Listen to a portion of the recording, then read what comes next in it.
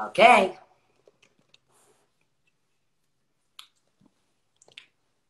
Selena fucking go. Hey. Hey, girl.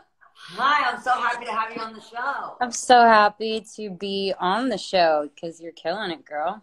Thank you so much. Gotten to talk to so many cool people and get so many like tips and just advice. And I think the common thread here is that everyone's process, like during pain and fear and anxiety, is like really unique and really different. Right. Um, and so everyone's ideas and how they kind of cope are so unique. So I'm excited to hear yours. Yeah, I got a lot out of the people that you were talking to because it's just nice to hear what other people are doing. And a little bit of what you said, it's connecting to people. When I saw what you were doing, I've always been a fan of yours. I think you're one of the greatest singers ever. Um, And so I was so happy that I even got this opportunity to talk to you about um, some of the most incredible people, but also just what's going on. So yeah, what do you want to know? Agreed. Okay, so what I kind of wanted to start was I'm just really happy that we did this through DM, and it was very sweet because you just sent a butterfly emoji, and that's enough, letting them know that you're there. A Yeah. butterfly emoji is totally enough. So, what advice would you give for someone that wants to reconnect with the person they haven't, been connected with in a while, and they feel like it's just a really good time to let people know that you care and people know that they're Yeah. appreciated.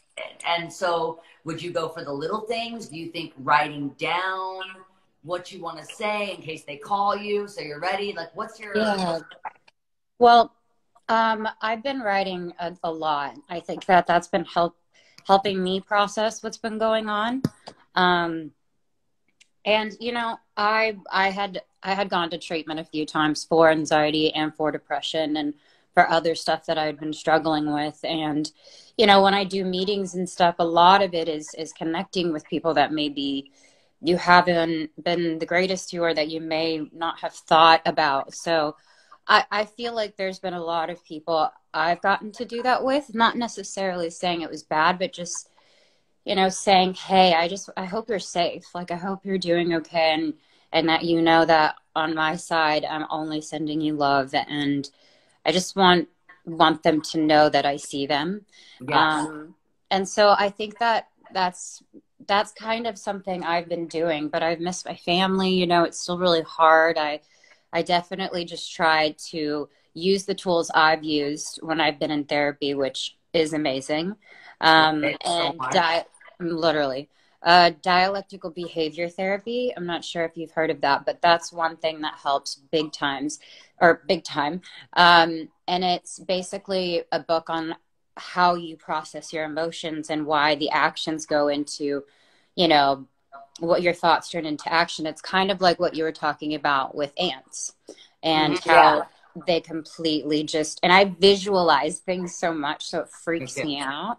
So I feel like there are moments where I just have to center myself and let the thoughts come in. Sometimes I'll write them down and then completely just like sit with what is it? What is the root of this? Why can't I get to the bottom of this? And it really helps me. And I was talking to Carrie about this, and I think probably, whether it's us on a set or whether it's people watching that are in school or workplaces, we're so used to being connected in some way. And when that is like just kind of, it was just so abrupt. It just, all of a sudden we were locked down.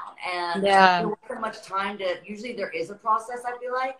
And usually, by being gentle with ourselves, you start making those little habits to create big changes. Mhm. And this wasn't a time where we had any warning to start kind of baby stepping ourselves to disconnect, and Yeah. stop relying on people.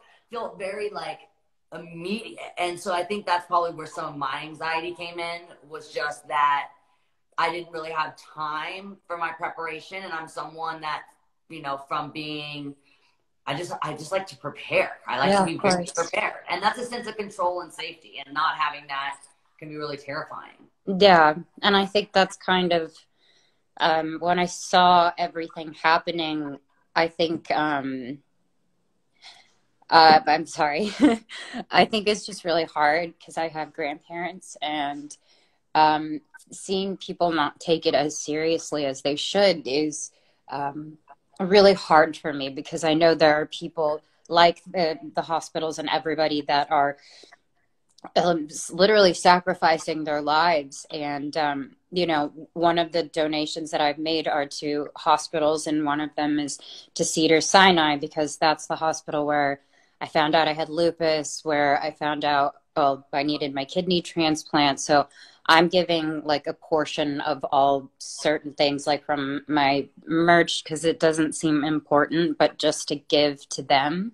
And my biggest thing is like learning how to be okay being inside, and maybe taking walks and stuff, um, and watching things like this, you know, Yeah. watching things that encourage me, and that hearing other people feeling the same way. So I think yeah, it's really scary, because I think in the beginning of this, we were all kind of under the impression that this was something that was attacking the older people, and yeah, and so that really scared me for like even my mom. Like, so my mom visits my grandma every day. She's at senior living, and senior living, someone comes and delivers her medicine, her food. yeah, And, there's just a lot of people, and so I didn't want to freak out my grandma, so I called her and I tried to explain. She doesn't watch anything but forensic files and like really weird stuff.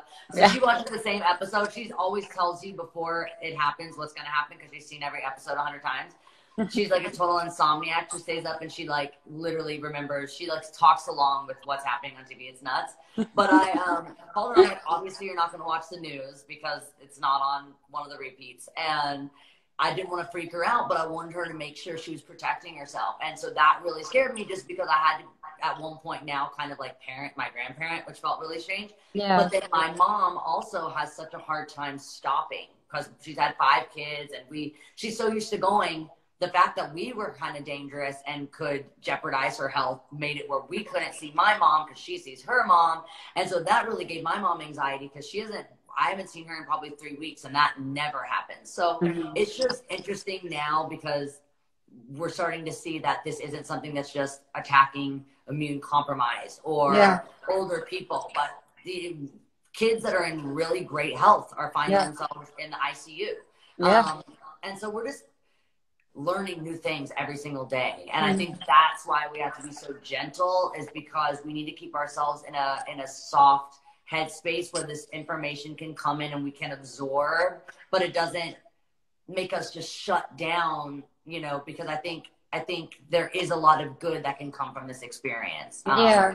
Like this. And I think that that's something that's helped me too, is like I you know I read scripture and poetry and everything, and there's this one line that says like, I choose to see the goodness in the land of the Lord, for me speaking personally. And it's because we weren't really prepared for this specifically, but I Yeah. do know that there are moments where this is where we test each other. Like, how are we going to treat each other? Because even me just walking my dog down the street, and people walk by, and then you switch sides, they're saying hi, and they're being friendly, and they're being kind.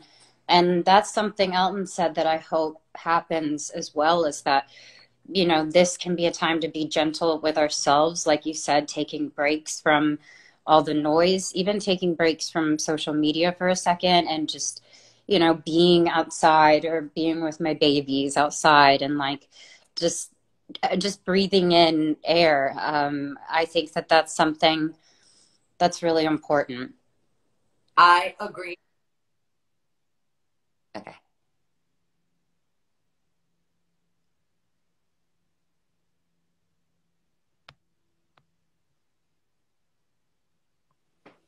Okay, we're back. That was too good. I couldn't like not see her. I didn't want to do. No, that was like too good. I had to see you. Mm. Talking about mental health and self-care. I mean, you just kind of gave us some of those tips, but what's something that you can use to filter helpful thoughts versus hurtful thoughts? Because I know this is a time where the ants just totally want to attack our brain. And Yeah. I think when things like this are happening, we love to be future telling. We love to be psychics, where we know what's going to happen, and we really Mhm. don't know anything. And it can just give us anxiety. What do you use to keep yourself helpful? Communicating with like women I respect, you know, like I have a few older women that I look up to that aren't in the industry. I call them, and I think talking through what it is you're feeling is extremely helpful. Yeah. And I think there's wisdom in all of this with women and with other people, and all of my friends as well will get on calls, or you know, we'll just talk to each other. But sometimes I have to feel it, Miley. Sometimes I got to cry it out, and I've got to release it and just take a deep breath, and then remind myself, you know, go back to my tools, which is, okay, where is this coming from? Yeah. I understand I'm a big empath, so I feel so much of what the world Yeah. is feeling. So maybe I need to take a step back from that, or whatever it is. But also just being there for other people actually helps me too. I Um, agree. It gives so me so much light in this time just to be able to connect with people, like you said, people I respect and people that I love and want to hear their advice, but just to know people are there and just to know that people yeah, are feeling the same way that I feel makes me feel less alone. Um, yeah. you know, so what's your advice for someone who's afraid to talk about mental health? Like, where would you tell people to reach out? I know you work with crisis text line 741-741, and I know someone will respond. So is that something that you would say to reach out to, or like, how do you talk about mental health?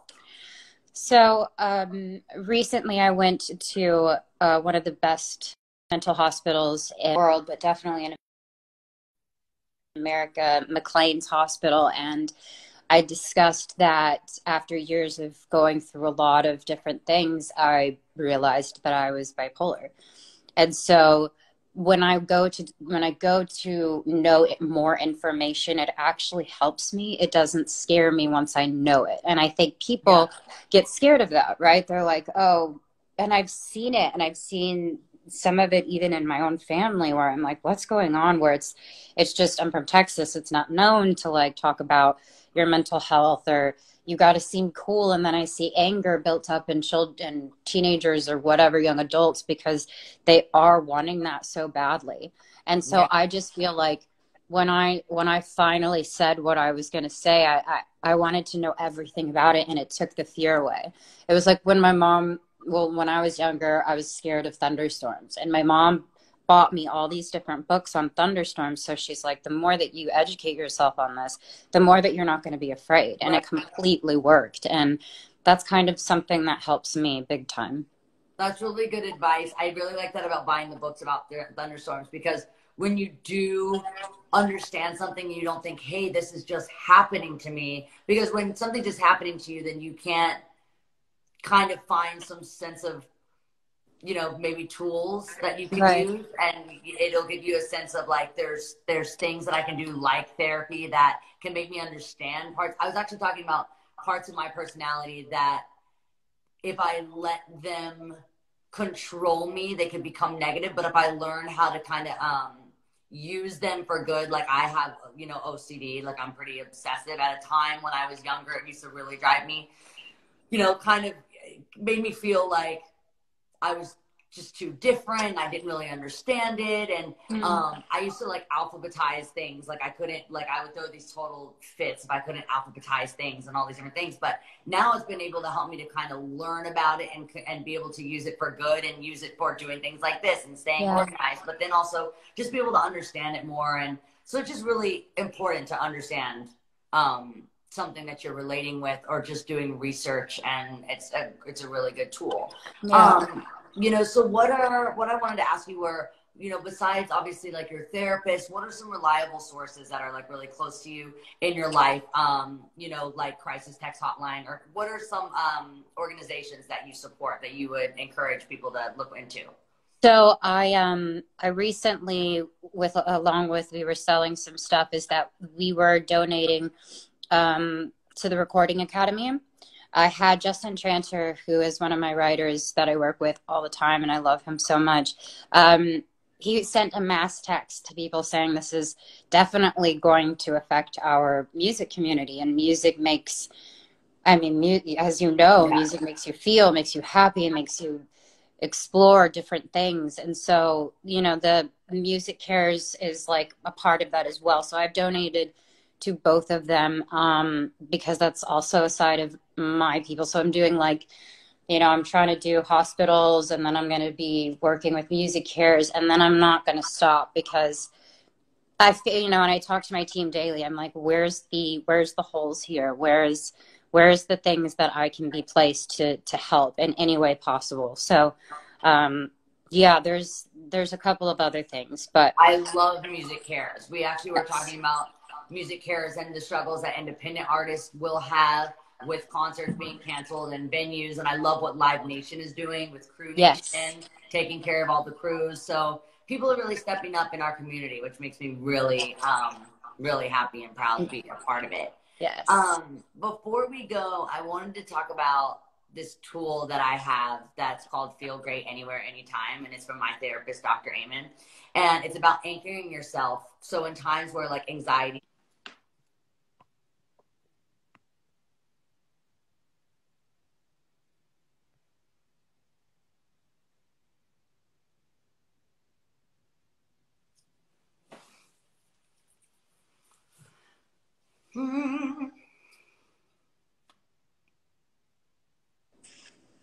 okay. Okay. So this is the one thing I wanted to ask you. So it's about anchoring yourself. You know, anxiety can really make us kind of feel, you know, that floating feeling where you feel like you have Yes. no weight in your feet or your hands. And so you really have to like find the gravity and let it like just anchor you. So Dr. Amen has this trick, Feel Great Anywhere, Anytime, where you anchor yourself to a memory. So even if you're traveling and you have a suitcase, and I was saying that, you know, when I see, you know, like in my suitcase, if I had a yellow sweatshirt, it would remind me of bananas. And one time, me and my brother decided we didn't like the way that my parents were running the house. So we were going to live inside our dollhouse, my dollhouse that I had outside. But we only took bananas. And by like the second hour, we were so over the bananas that we were like sneaking over to our grandma's house and getting like all her little sweet treats and Chex Mix and all these things. So it reminds me of the yellow, reminds me of bananas, which reminds me of my brother. And then it reminds me of my childhood and how fortunate I was to have a playmate, because some people don't have brothers and sisters that you can play with. And so I was just so lucky to have that. So that anchors me. What's like a memory in your life or something around you that reminds you, or what's a memory in your life that you like to think about in times where you feel that floaty feeling? Just a really beautiful memory. Yeah. Wow. Probably when my sister was born. Because I was an only child growing up. So I didn't have, my sister's 6. So big age difference. But when she came into my life, I remember having the chest to chest moment. Yeah. And so when I think of that moment, you know, and it's working, it's working Yeah, right working. now. Where I just, that nothing else mattered in that time, and this beautiful life just came in, and I just was overwhelmed. And I think what makes me think of that is like baby smell, Yeah. you know, like Yeah. something that's really, really sweet. And it brings me back to life. You know, Yeah. it's a life, and it's a part of me in a weird way. So I So feel like, your little sister is 6. yeah. Okay, so my little sister just turned 20. It'll change. It will change. Right now, I go between being like the coolest person in the world in her life to like she doesn't know me. Yeah, right. So that'll happen. She won't know you at a period of her life. Someone's gonna say like, "Oh, your sister Selena's cool," and she goes, "Who's that? I don't know her." Exactly. Oh no, you're Oh so yeah, she'll right. not know you for a couple of years. That's what happens every now and then. Or like, you know, I'll run into now know what kind of goes out. So if I like run into her out and you wave and she's like, "I don't know her."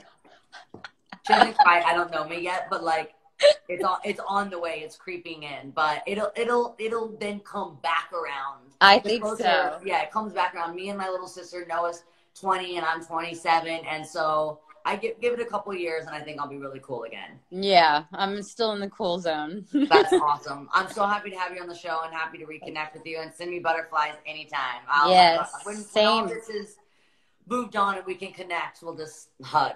Would love that. All Thank right. you, and thank you for what you're doing. Thanks, Selena. Good to see you. Right. Bye. Bye. Okay, my dog is like banging on the door. Hold on. Come here. Come here, puppy. What are you doing? Oh. No. Come here, Momo. Come here. Mommy, come here. Come here. I hear puppies. I hear a puppy. I hear a puppy. Come here.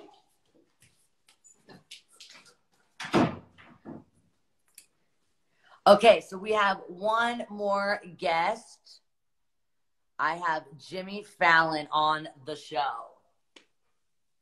Here we go. Well, how the tables have turned. Wow. The tables have turned. You are amazing, by the way, at doing this. Who, homie? Wow. You're a talk show host. Oh my goodness. You know, but in this time, we've had time to really like dig into ourselves and find things that we've always wanted to do and we've never had the time for. And I don't like ever do something kind of. I commit. So I've committed full on to talk show host life.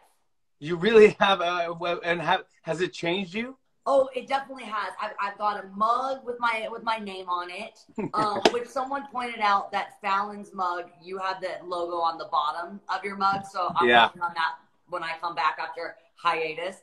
I made a sign, which you don't really have like a sign that's like, I need to make you a new sign. You have a sign, but you don't have like a sign. No, I need like a real sign. You actually went for it. I need you to go like this. Okay. Screenshot, and I'm gonna make your mouth with LED bedazzled also. And I'm gonna that'll be the new Tonight Show logo? Yeah, I'm gonna make you a logo. I got the cup, I got the couch, I got the sign, and I'm excited to make your sign. And I was thinking, you do have one thing that I don't have. You've got the roots. And like, I just wanted to ask you, because I never really have, because I'm always in the hot seat. What's it like having the Roots as your house band, where you can make anything happen? Like any joke or any skit you want to do, they're like right there, and they make it so great because they're just so incredible. It's the luckiest thing, the best thing that ever happened to me. But they're so beyond talented that I've never even seen anyone that are this talented. But they can play with Jay-Z one night and then play with Tony Bennett the next night without even batting an eye.